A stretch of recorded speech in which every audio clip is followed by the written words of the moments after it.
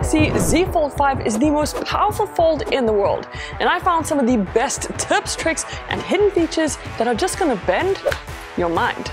Let's go.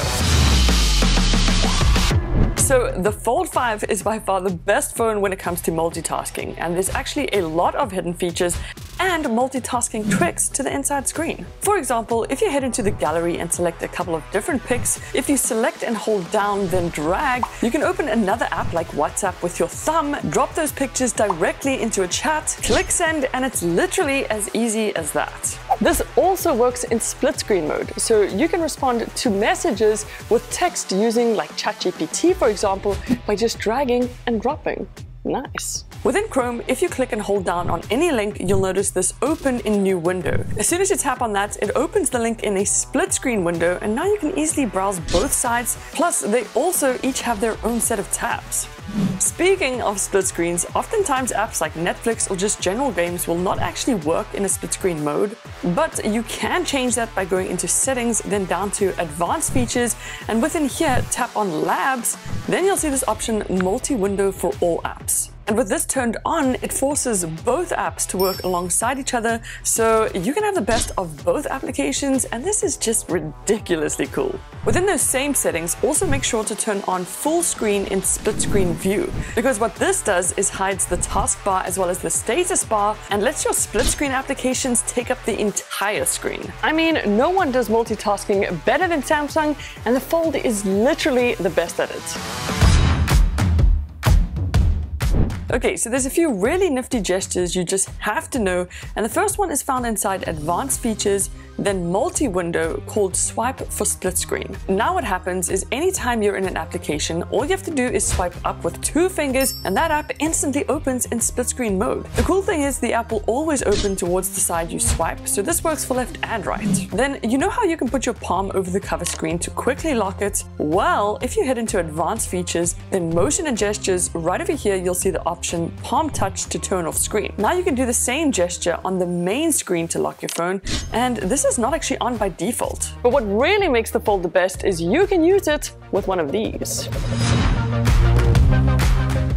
So by now you guys might be familiar with everything the S Pen can do, like writing in search bars, selecting any text anywhere to quickly copy, and even writing inside your keyboard. But there are a few things you can do with it, especially if you go inside the Galaxy Store and download this app. Good luck. I definitely suggest you guys get this app, because later on I'll show you a ton of other things you can do with it outside of the S Pen. But for now, if you open it up and go inside this section called Pentastic, scroll to the bottom, you'll find this really cool double tap shortcut. And here's where you can choose exactly which app you'd like to open when you double tap the screen. So now whenever I hold down on the S Pen button and double tap the screen, it instantly opens WhatsApp. And this works with absolutely any application, and it is just so convenient. But what really makes the S Pen so good is it was actually made in collaboration with Wacom, the guys who make the best artist tablets in the world. So besides using the S Pen in the Notes application, you can take so much more advantage of the S Pen and use it inside apps like SketchBook.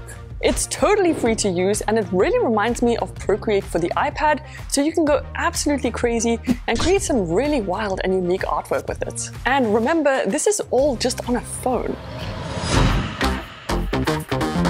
So now to move on to customizing your Fold and giving it a unique look, a lot of people actually have no idea that the inside screen has just as much customization as the cover screen. So there's a bunch of different designs to choose from, but one of my favorite things has got to be using a video for the lock screen background. It just gives your setup that little extra edge, and once you've done that, there's a ton more customization you can do, like changing the clock style and font, the way notifications appear, so whether you want extra detail or just little icons, and even the app shortcuts can be changed to just about any application. There's even a section where you can put your contact details, but I like to fill it with a cool quote. And remember, this is all completely different and separate to what you can style on the cover screen. But to really take customization up a notch, if you head back into Good Lock and select Lockstar, here you can turn on extra lock screen elements. So if you tap on your lock screen and tap again, you'll see an option to add widgets. So not only can you have those on your home page, but now also on your lock screen. So once you've added the widgets, you can adjust extra settings settings, but then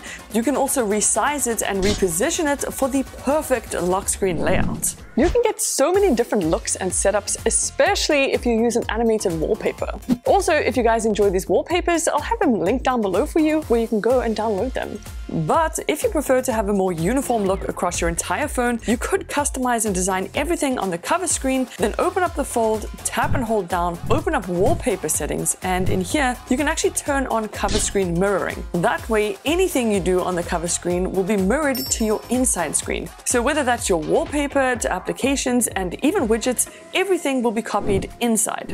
But believe it or not, there's still a few more things we can do to make the setup even better. One of my favorite customization features on Samsung phones is found within a contact under More. Within here, you'll find the option Edit Call Background, and when you tap on that, you can choose any image or video from your gallery to display when they call. The other cool thing is you can set an individual one for each of your contacts or just have a main call background for everyone. So now, whenever that specific contact calls you, you'll quick and easily recognize it by that beautiful custom call background. Something else you gotta do under the notification settings is select the brief style, then tap on edge screen lighting and go crazy. You can customize the heck out of this and get some really awesome pop-up message designs that just put a cherry on top of your entire setup. And it also just makes texting a lot of fun. But now let me show you a few neat tricks you can do with the cameras.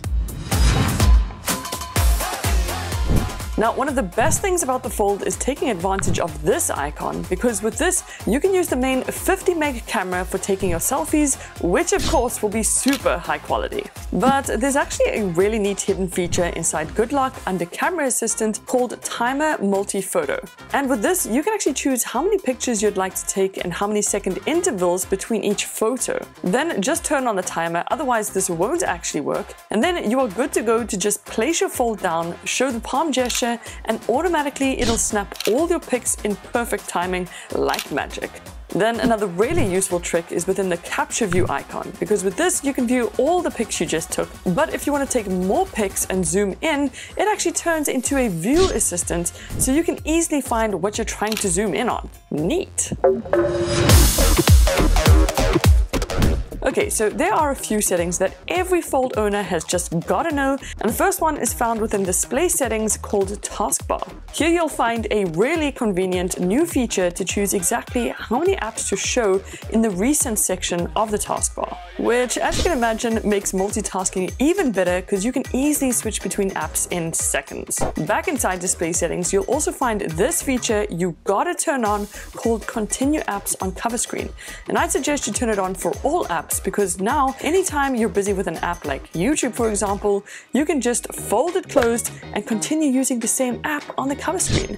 Now that is nifty. And another must-change setting under display is motion smoothness. By default, it's on standard, but make sure you go and switch it to adaptive. This makes the Fold screen buttery smooth, but just keep in mind, it does drain just a bit more battery.